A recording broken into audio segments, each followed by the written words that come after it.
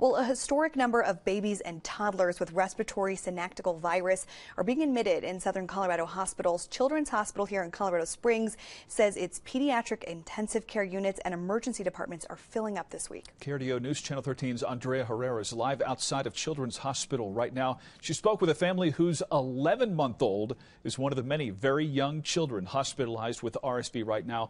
Andrea, how is the baby doing this afternoon? Bart Riley, Cecilio Vasquez's daughter, was hospitalized for 12 hours. She's now at home recovering from RSV, but even after 2 weeks of being hospitalized, she's still dealing with the side effects.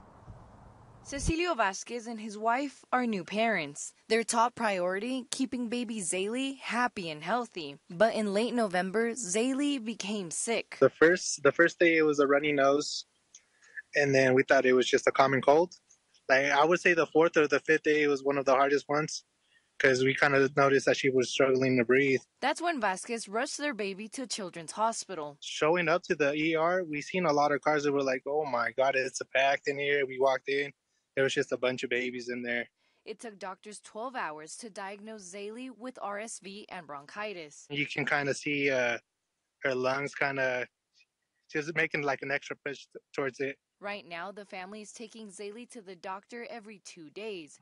It's been about 2 weeks since she got RSV, but she's still at home with oxygen. Her oxygen level range needs to increase from 88% to more than 94%. Hopefully we can get it off within the next 2 days or however long she needs it.